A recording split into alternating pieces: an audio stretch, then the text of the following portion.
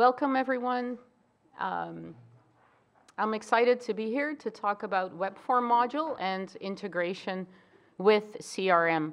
My name is Karin G on GitHub and on Drupal, and I live in Calgary, Canada.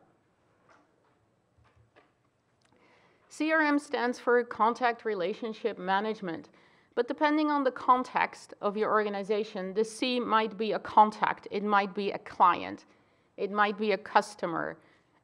If you're a political party, it might be a constituent. And if you're an organization providing services, for example, counseling services, it might be a case client. A general definition could be contact relationship management is a technology for managing all relationships, all interactions between all your contacts and your organization. So what if you already have a Drupal website? And if you have a Drupal website, you have access to Drupal Webform module. It is a modern, state-of-the-art form builder. It is loaded with functionality. So Jake Rockowicz, of course, Webform module is maintained by Jake. He recognized this early on, and he added in a remote post handler option. A remote post handler allows a Webform submission to be posted to an external URL, a third-party application. And with the rise of CRMs, being able to push that data from one server to another has become a requirement for many organizations.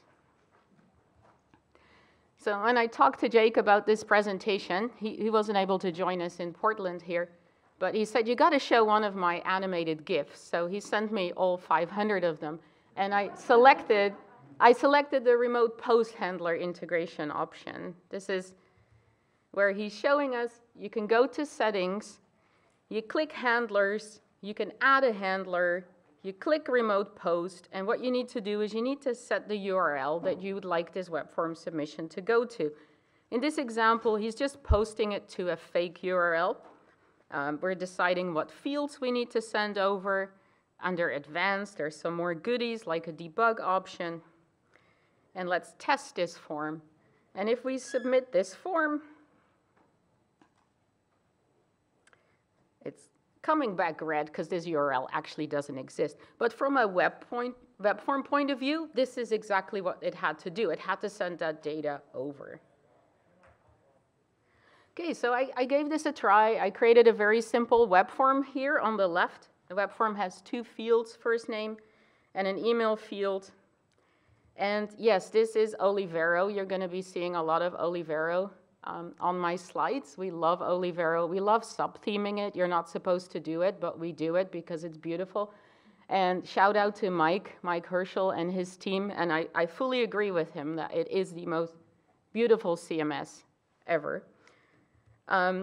So if I hit submit on my simple web form, I'm actually sending it to a real URL, so I'm getting a status of 200. So it worked. The data arrived, those two fields arrived. What actually happens on the other end, of course, depends on what the server does with these fields. So you can extend the remote post handler to do something more sophisticated than just sending two fields over to another server. I Googled some examples, and I found this write-up by Chapter 3 that I think is very good. It shows you how to create a module and how to then extend the remote post handler. In this particular example, on the bottom right there, they're sending data from a web form over to a third-party booking application. And what they need to do is they need to do a little bit of transformation on dates so that the third-party application can understand the date format. So that's a good example of how you could code your own. But don't just go code your own just because you can. Google your CRM, whatever you're using, and Drupal integration, and you might be surprised to see that there's quite a few options already out there. What I did here was I did a search, and these are the ones I found for Drupal 9 and have at least a beta release or higher. And apologies if I've missed any. This was a couple weeks ago when they needed my slides. There's a Salesforce integration, a Webform MailChimp integration, Zoho, Red Hen, and CiviCRM integration. So I installed the MailChimp one, the Webform MailChimp module. And after you do that, you end up with a MailChimp handler right underneath the post handler. It really is just an extension, right? An extension of that hook. You also need to set up API keys in your MailChimp account, because not everyone in the world is going to be allowed to send email addresses to your MailChimp account. So it requires a little bit more config on the Drupal side. But when you do that, and before I continue on, this is Claro theme. Another shout out, another major improvement, I think, to the looks of Drupal. We're using it for every single one of our Drupal 9 projects, and I don't care if it's officially in core or not. It looks beautiful, so we're using it. Back to my form, a simple form, first name and email. If I hit submit, it does go into my MailChimp account, which I created for the purpose of this demo. And apparently, if you do that, you get 2 stars. Whatever that means, but you get 2 stars. Okay, next thing I want to talk about is Webform CiviCRM. Webform CiviCRM module is the module that I maintain with my team. And because not all of you may be familiar with CiviCRM, I thought I would take a minute and a half of a short introduction video to show you what it can do.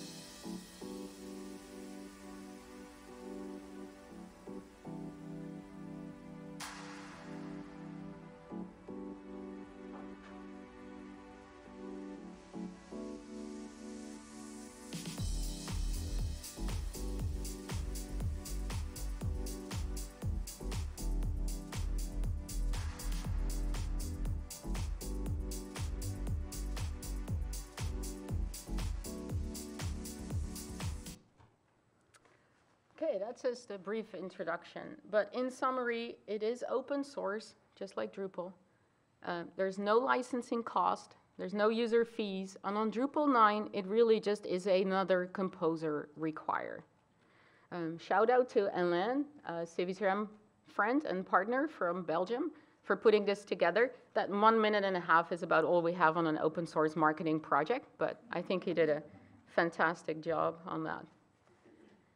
Okay, if you look at the CiviCRM installation guide, it really is just 2 composer config statements and a composer require to get all of the CiviCRM core code, the packages, and it says Drupal 8 there, but what that really means is everything above 7.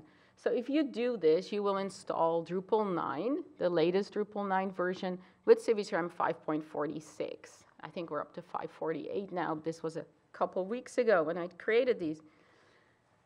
It's not that complicated, but it is still composer. So if you run into troubles and it doesn't work right away, keep calm, clear cache, try again, stick with it. And if you need support, CiviCRM has a Stack Exchange presence, and it also has a Mattermost instance. And Mattermost is like Slack, but it's the open source equivalent for Slack. So reach out. There's people there, just like in the Drupal community, that are keen to help others and help see you through the installation process. And we know it installs, because for Webform CiviCRM module, we install 5 different combinations of Drupal 9 and CiviCRM every single day, 5 versions of CiviCRM, for all our testing, all our automated testing, to ensure it works.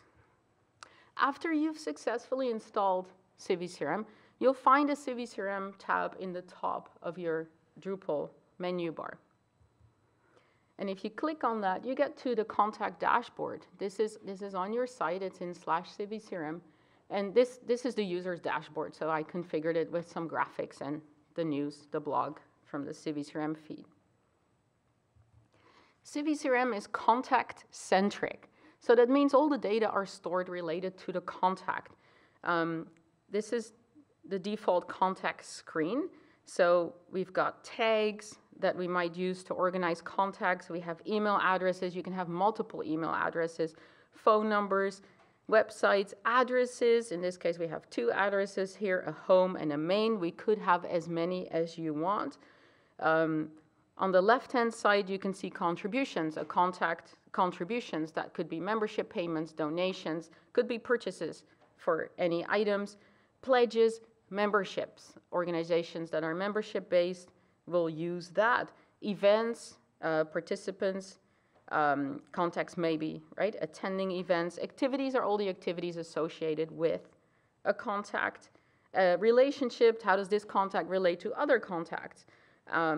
Contacts can be organized in groups. They can be tagged. And if you look at the very, very bottom of the slide here, it says former communication data. That is actually a custom data group. You can make custom fields on contacts as well. So if there's core fields that, aren't quite capturing what you would like to store, you can make custom fields.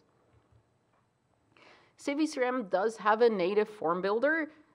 This is Coleman from the CiviCRM core team, and he's put a lot of effort into this because CiviCRM doesn't just run on Drupal. It can also run on WordPress, Joomla, and Backdrop. So it's a major effort to try and make a form builder that works on all platforms. Some of this work sponsored by some large nonprofits around the world, like Wikimedia Foundation, New York State Senate, and Greenpeace, just to name a few. But if you have Drupal and if you have Webform module, you're not going to use a native form builder. This is our Drupal project page, and those are some of my team members. You see Coleman's involved with this as well, of course. This was originally his project, and I've taken that over about 5 years ago, I think. And he's still involved because he loves what we've done with it and taken it to Drupal 9. Over 3,000 projects, sites are using our Webform CiviCRM module. We have a full Drupal 9 release compatible with a variety of CiviCRMs, all the way from extended security release all the way to latest stable. So next what I want to do is I want to show you some of the capabilities of Webform CiviCRM. It's a short little movie, about 3 minutes, and then after that we'll go into a detailed.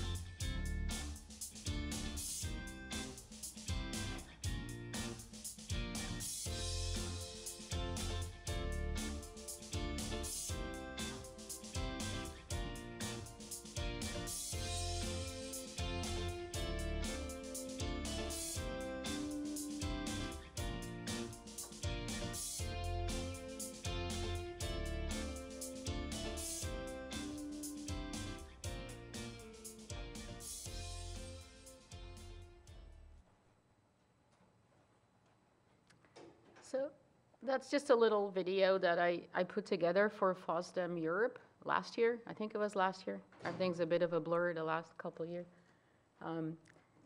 But I kept it. So now what I want to do is go through it a little bit slower, step by step, to make a volunteer application form. And I'm going to do this on one of our projects. This is Action Canada for Sexual Health and Rights. And they're based out of Ottawa, but they serve all of Canada. And what we're going to do is we're going to make a volunteer application. As soon as you've made your web form, entitled Apply to Volunteer with Action Canada, you're going to hit the CiviCRM tab right away. And after you do that, you're going to check the box on the left top and say Enable Processing.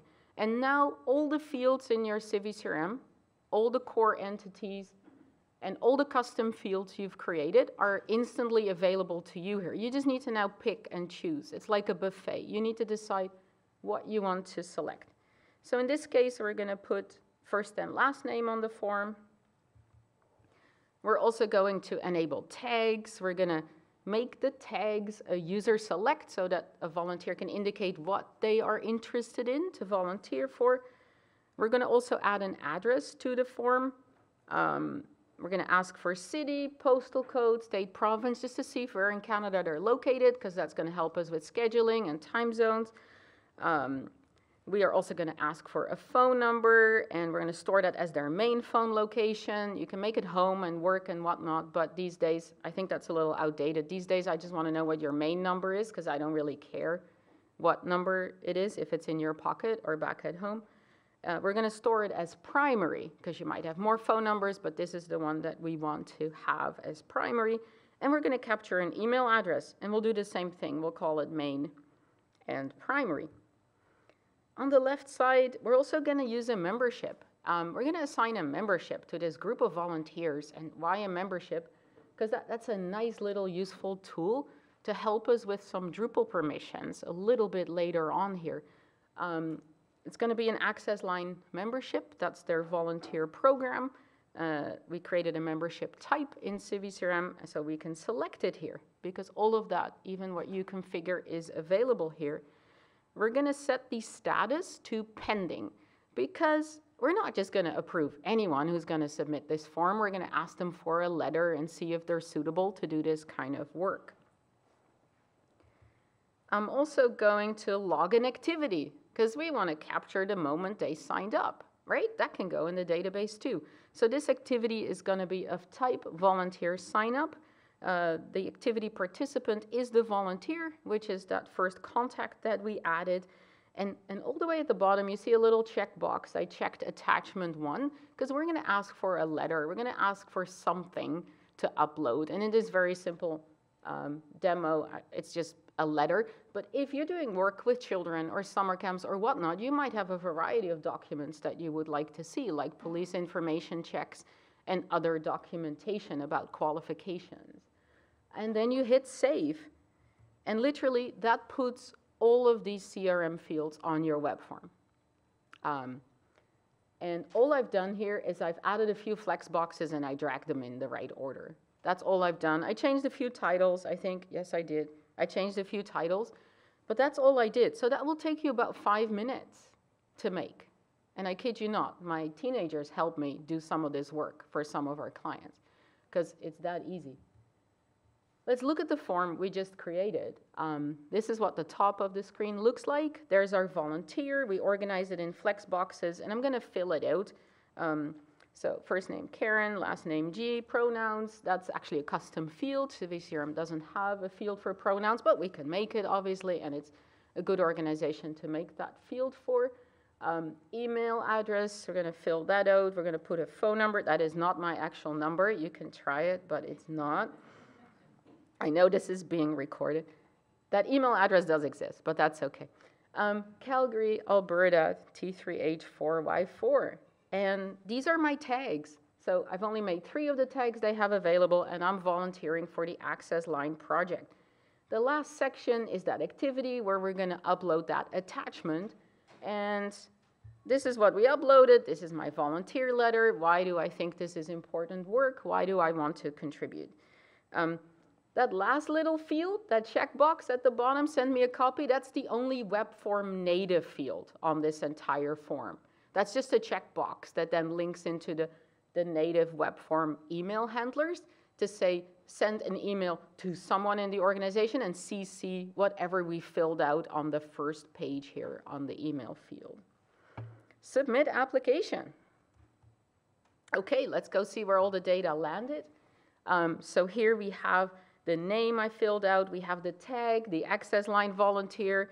This contact is immediately stored in the right place in your database with the email address, the phone number, that fake phone number, home address. What else do we have? We have that membership. See, here's that membership. It's an access line membership. I did this on April 6th because my slides were due April 8th. So I've been a member since April 6th, and its status is pending. Right? Because why is that important? Because pending doesn't give you anything. You're just pending. You're to be evaluated. And when and if we decide that you are a current member, that you are an approved volunteer, what we can use is a simple module called CiviMember Role Sync. Super powerful because what it lets you do is it lets you say, if a member, like if a Drupal user who logs in has a membership of a certain type and of a certain status, then give them this Drupal role. And you all know what you can do with that. That gives them access to more web forms and maybe views and other things that they should be seeing, like their calendars. So that's part of the approval process. I often use membership for this purpose. The activity is also generated, the volunteer sign-up activity, that was April 6th at 7:26 p.m. The red one you see here is red because it's a scheduled. The membership is still pending. It's actually telling us that this person needs a little bit of ad hoc work to get approved. And yeah, there's a truckload of activities on the left here because I moved them from Razor's Edge about a month earlier, maybe a few months earlier, but that's just because it was the same user. If I drill down further into the activities, I can open that file attachment that we uploaded on the Drupal side. It's right there in your CiviCRM. So administrators having access to the back end, they can just evaluate everything they need to do. They don't need to go back to the Webform site if they don't want to. Okay, so let's extend this. Webforms can be used to push data into your CRM. Let's pull data out of your CRM. To get a Drupal view with CiviCRM data, you need to install CiviCRM Entity Module. And CiviCRM Entity Module is maintained by Square. And what that lets you do is create things like this.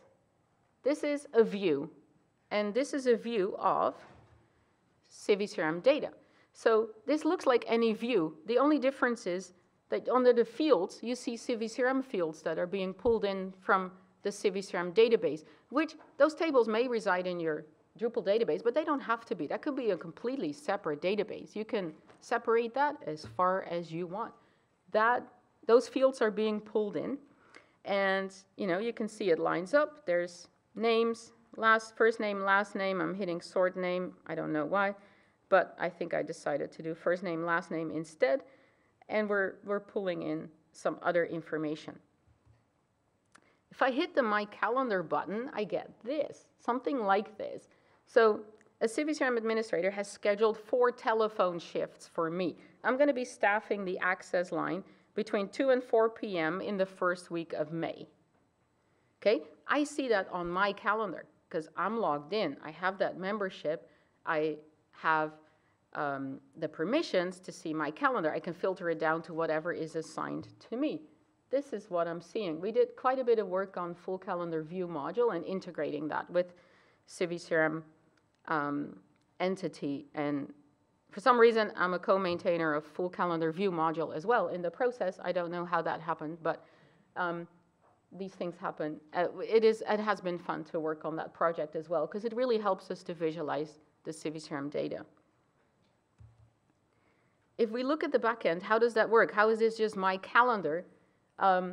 We're pulling in the activities, the shifts. On the right-hand side, you can see relationships. So a CiviCRM activity is assigned to someone. We can then relate that someone, that contact, to the Drupal user, and then we can use a contextual filter for Drupal user ID. So that way, everybody who logs in just sees their calendar, right? It's a very powerful concept. I absolutely love contextual filters and use them almost all the time. And what kind of functionality can you build on top of this? We can click that Thursday shift. Let's say I can, an administrator called me, a coordinator said, Karin, can you please go until 5 o'clock on May 5th? Because we have somebody that can't make it until later. You can make it such that you click on it, you can hit update shift, you can get some button to go, and just like Webform CiviCRM module can help you push new data into your CiviCRM, it can also help extract data from your CiviCRM. So Webform CiviCRM here knows about that activity. It knows it's on May 5th, it knows it's at 2 o'clock, and it was 120 minutes, and it knows it's assigned to me. So the only thing I changed here was I set it to 180 minutes, because I can do 3 hours instead of. And saving that, indeed just extended my, my session. I'm going to be on the call desk until 5 o'clock that afternoon.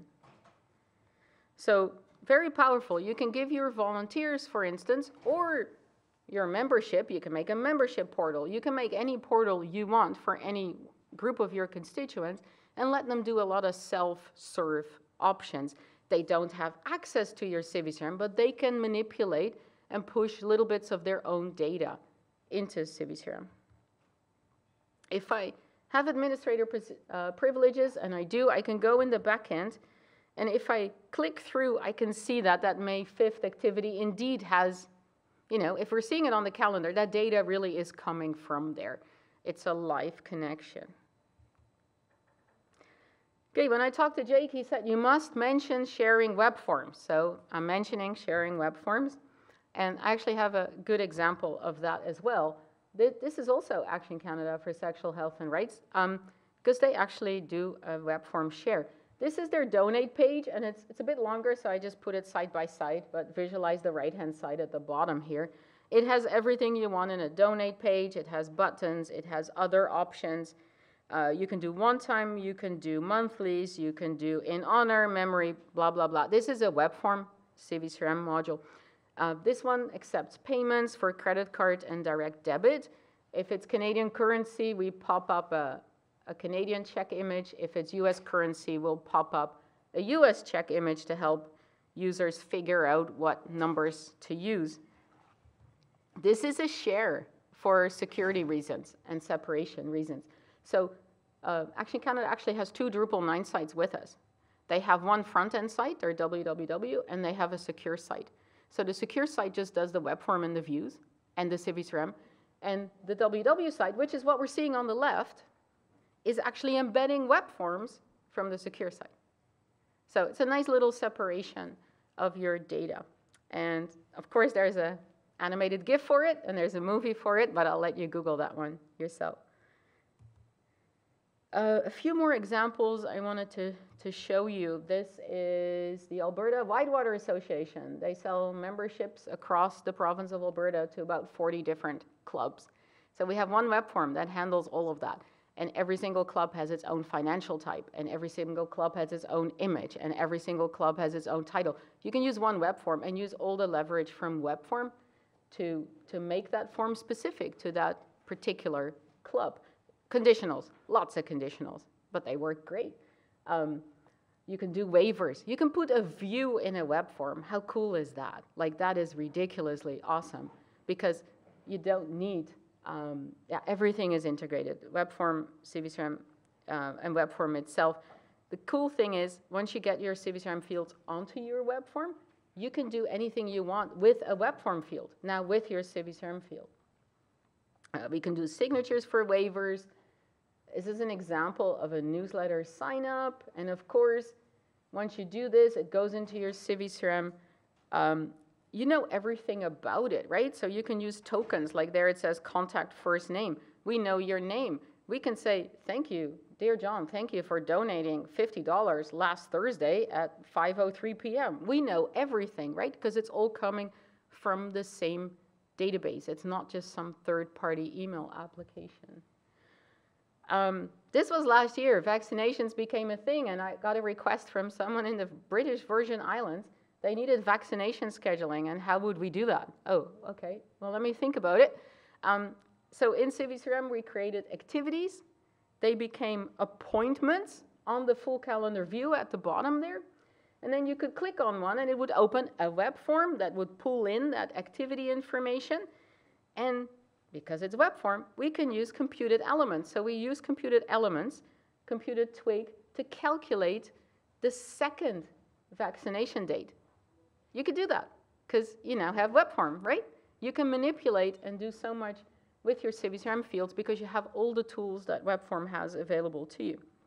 And then we also changed the activity type, so therefore the booked appointments actually have slightly different color, and that way you can make a nice looking calendar where it's clear. Then you use views conditional, that if you click on one of a certain type, then you just pop up something that says, sorry, appointment full, right? You can do lots of things because you can leverage all the views tools as well.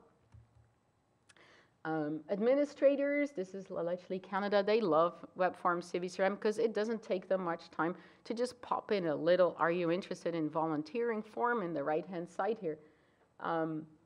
And I had Nikki on the phone when I was actually making these slides, and she's like, well, tell them I absolutely love Webform. So I said, okay, I'll tell them that you absolutely love Webform.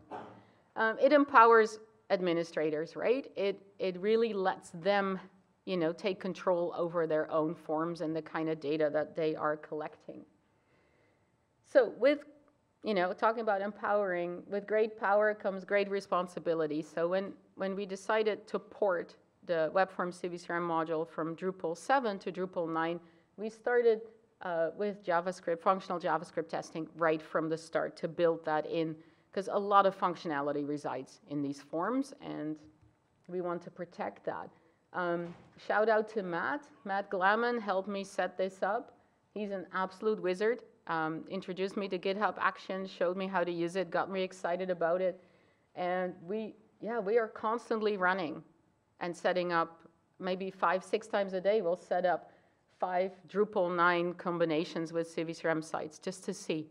We're doing testing, even on individual core PRs in CiviCRM, even on def in Webform module itself. We found one bug in Webform module itself because our test started failing. It couldn't send out a little email anymore after doing a form submission. And it turned out it was a CK editor edit in Webform module itself. So, of course, Jake was happy we notified him before anyone else figured it out, and it was fixed, of course, like 2 hours later, because that's about the time he takes to do something. So we have a lot of coverage. We have a lot of tests. And these tests are fun to write. If you're a site builder, you can write these tests, because these tests are literally click this, wait for this text, then click that, then go there. It literally is, you're telling the browser what to do when it's testing it. So it's the ideal test for a functionality like this. We have 55 tests, over 1,300 assertions at the moment. So one assertion could be, is the financial type correct? Is the amount correct? Did the recurring contribution set up to monthly? Is that correct? Did we get a transaction ID from Stripe? We have live tests in here with Stripe and IATS payments. So if anything breaks, like we want to know like now and not tomorrow or hear it from one of our clients. Get involved. It's an open source project. Try CiviCRM, try Webform CiviCRM. Tell me what you think about it. Check us out on the Drupal project page and issue queue. The code repo lives on github.com, and I'll explain to you in a second why that has to be there. Check us out on CiviCRM Stack Exchange or look for support on Mattermost. Automated testing, GitLab-to-GitHub. Okay, so on the Drupal.org pages, you'll find a Webform CiviCRM GitLab repository, just like every project has one. And Drupal does not install in the CI, does not install PHP International extension, and CiviCRM requires it. So I cannot run these tests on the Drupal infrastructure, and I'm still talking to the guys that are in charge of that to see if maybe we could make that work, but we can't. So what we've done is, to be inclusive and open, what we've done is we created a GitLab to GitHub bridge. So you can submit a merge request in our Drupal project. And what it will do is it will actually spin up a GitHub somewhere else and run all the tests against it, because there we have control over the environment. Shout out to Dave for helping me with this work, one of my team members. It's the CiviCRM, we call it. It stands for CiviCRM Automated Runner, running automated tests. We had to figure out what to do with that last O, but it's fun because you do get feedback whether or not you're MR. So whether you want to work with us on the GitHub repo directly or whether you want to use GitLab, you can do either, and we'll know what your PR did if it broke any one of our 55 tests.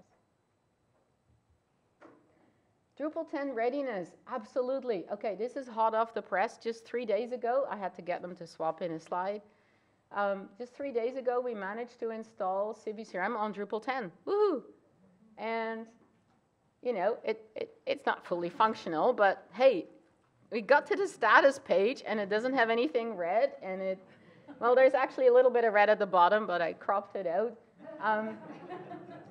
That's Drupal 10 readiness, and this morning we actually spun up a site on our own Docker infrastructure, and that I think as of about an hour ago we figured out what was wrong and why it wasn't working at first. But we're on it. We want to be ready for that. Unfortunately, because PHP International Extension is required for CiviCRM, we're not going to show up in Gabor's fancy search tool because it's just going to say Composer cannot install. It's like, aw. So talking to him too to see if he can maybe do something, because it is cool. We are going to be ready though, regardless of what it says there. Absolutely. Okay, so our project page is webform-civicrm.io. I have some cards out there on the table if you want to take some. It has the URL on there.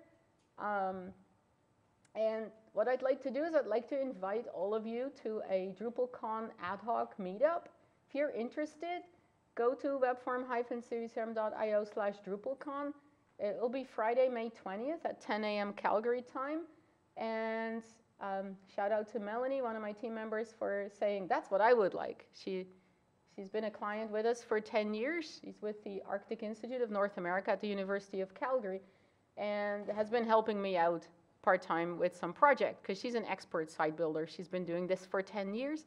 So she said we should give everyone an opportunity to join later because the conference will be busy and you may not get to see everything or ask everyone their questions.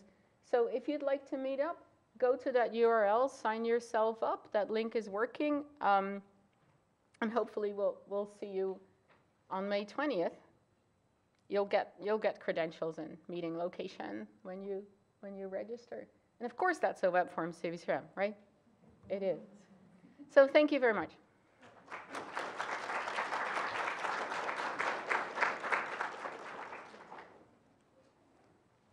We have a few minutes for questions if you have anything urgent. Otherwise, feel free to find me later, or we'll see you at the ad hoc meeting.